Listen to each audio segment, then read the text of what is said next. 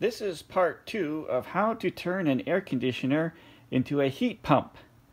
So from our last episode, the main problem is that the air conditioner will freeze up after a relatively short amount of time. So we need some way to have it turn off the compressor and let it defrost for a while before it turns on again. So to solve this problem, I used an Arduino controller. So I could program a electrical relay that turns on the air conditioner and controls the compressor. So, but this is also a good generic thing to just use Arduinos for like AC power control. So let me see if I can show you what I did here. So I've just got this standard 2-game box from Home Depot here, and I've just got an extension cord running into it.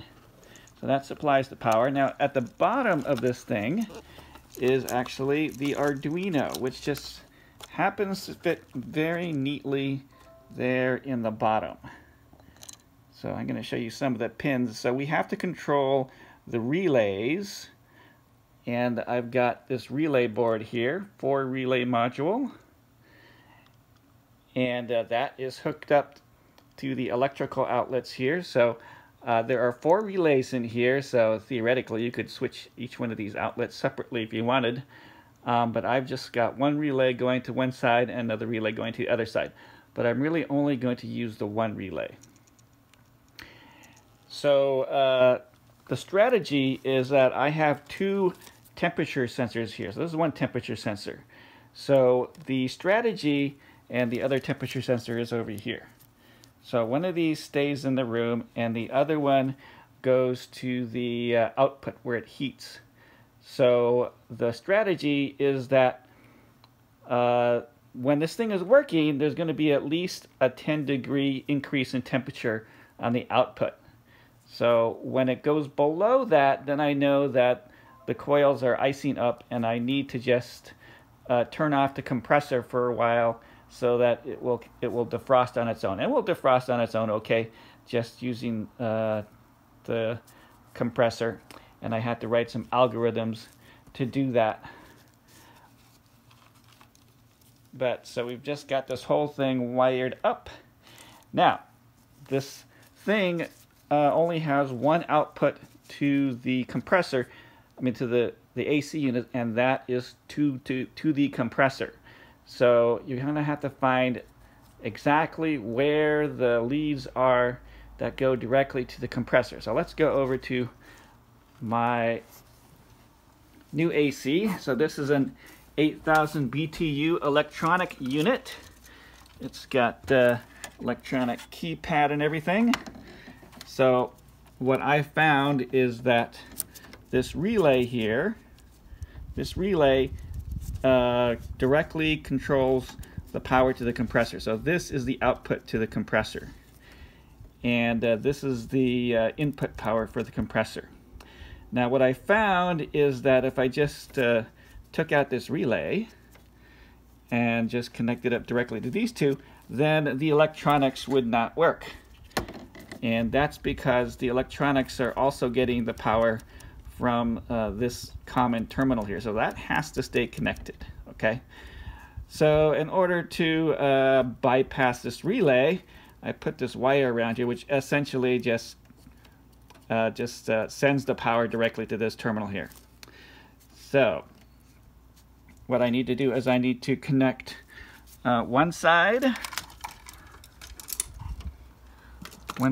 to the compressor and one side to the other side. So I'm going to put this here, put that there. I've got a fuse in here just in case something crazy goes on. But so we put that all together, and this thing is powered by a USB cord. So the USB, see, you just cut a little slot in the side to gain access to all the ports, and the USB just goes into here. So, okay, now you're going to need a program to do this. So I wrote a program to specifically handle this, and I'm just going to go through it slowly, so in case you guys want to copy it, you can see how I did it. So I call this the heat pump, and the first little bits are just a bunch of utilities for doing some conversions here. Let's see if I can scroll down here. So that's the second page, third page. It's a little bit difficult for me to scroll down through this. So this is where the actual part of the program starts. And what I'm doing here is that I'm establishing which pins do what. So one of the pins is doing the indoor temperature, one of the pins is doing the outdoor temperature. I'm identifying the numbers for the compressors and the relays. Let's see here. Let's just go scrolling through this. I'll do one at a time, so if anybody wants to copy this, they can. Okay, so I'm defining a bunch of things. I'm defining the temperature that I want it at, like at 74 degrees, and there's a setback temperature which is 4, so it won't turn back on until it at least reaches that difference. So this is the setup.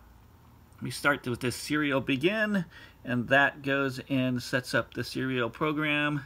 We print out some stuff, and we set the pins. So the AC relay, I don't use the heat relay, but I use it for the compressor. And then I turn all these things off, and then we're done with the setup. So the actual program, we're reading the temperature, and we can read the temperature with this DHT11.temperature, convert it from Fahrenheit, so that gives us the actual indoor temperature in Fahrenheit. And then I check to see whether the indoor temperature is less than the set temperature minus the setback. That means we want to, the room is not warm enough, we want to turn on the heater. So if the AC is not already on, then we indicate that we are going to write the compressor 3 to on, and we're going to turn the AC relay 1 on, although I don't think I used that one. It's basically we need to turn the compressor on. And then we're going to wait for the heat to turn on. So what this does is that this loops through for 3 minutes, and it looks at the difference in temperature between the outside and the inside temperature. So it does that to see whether it's reached the minimum difference here between the indoor and the outdoor. If it doesn't, then it's saying that the defrost failed, and it basically has to go wait some more. But let's see here. But otherwise, going on, this is the normal operation, so I'll tell you what the heat temperature is, what the indoor temperature is, and what the temperature difference is. So we're looking to make sure we get, like a 10-degree difference between the inside and the outside. But if it isn't, then we go into this defrost mode, where we basically turn the AC off, and then we wait at least 2 seconds. There's a bunch of code that I don't use here, because I did also have an air defrost option here, but I'm not using that. I'm just using air defrost. And I could have put like a hair dryer or something on the other relay, but we're just using air defrost here. So we say that we write the compressor to off, and then we wait 4 minutes. And after we wait 4 minutes, then we go and see whether it's changed in temperature sufficiently. Otherwise, if the temperature is above our set temperature, then we turn off the heat and then check it every 5 minutes or so. So the AC relay 1, that actually controls the outlet that the AC is plugged into. So those are the 2 separate things we can control. We can control the power to the AC and the compressor, and I just plug the AC compressor into the power outlet on the box. So that is how I did that, and so this allowed me to build a practical heat pump out of a regular air conditioner, and it does actually save me a practical amount of money. So that's how I did it.